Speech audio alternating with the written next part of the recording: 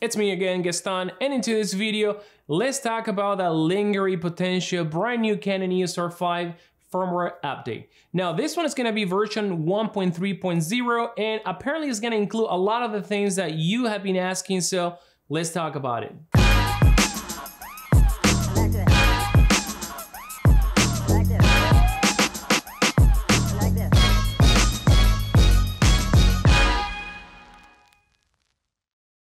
Alright guys, and welcome back to the channel. Gaston right here, and if you're new to this place, I do gear reviews about photography, videos, and I'm also giving away a brand new Geon Crane 2S, so if you want to win one for free, read the rules right next to me. I'll be listing them down in the description as well, and the announcement is going to happen on April 5th.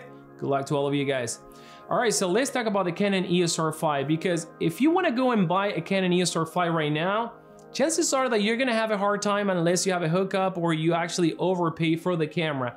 I've seen the camera going for an additional $2,000 over MSRP, which is actually bananas. But I mean, I'm not gonna lie, the Canon EOS R5 is a great camera despite the limitations that I had at the beginning. Now it's a really nice camera, especially if you're considering it only for photography, which is actually what I've been doing the most with the camera. Now, Canon with this firmware update is going to be introducing new features, and the first one is going to be the addition on Canon Cinema RAW.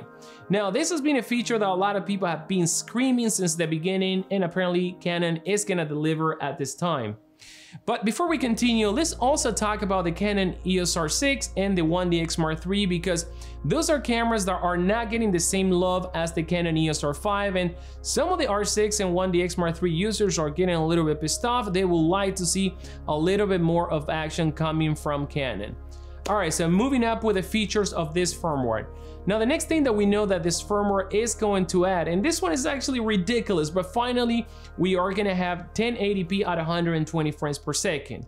Now, for some strange reason, Canon didn't think that that was a priority or something that they should have included from the get-go.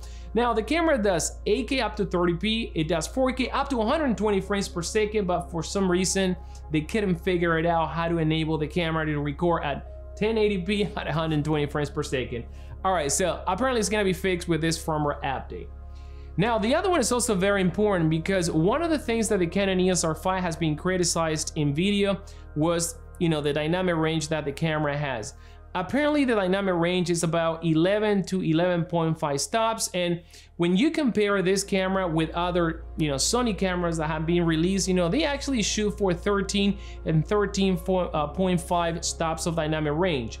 So Canon, what they're gonna do is they're gonna include C Log3 in the camera finally, and once again, I think that should have been a feature that they should have included from the very beginning, but you're gonna be able to extract now the utmost dynamic range from the sensor. That's gonna be awesome, but even if it does 12 or 12.5, that's gonna be a lot better than just 11. Now, there is another one. Apparently we're gonna have at least one brand new codec.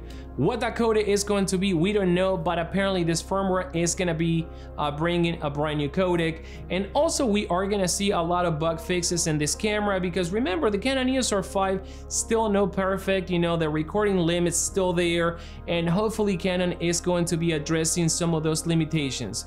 Now, because I don't film videos so much with the Canon EOS R5, I think that we still have the limitations in 30 minutes, and correct me if I'm wrong, but if that's not the case, Canon should completely remove that limitation, because most of the cameras that are being released right now don't have that problem. Sony, just to mention a few.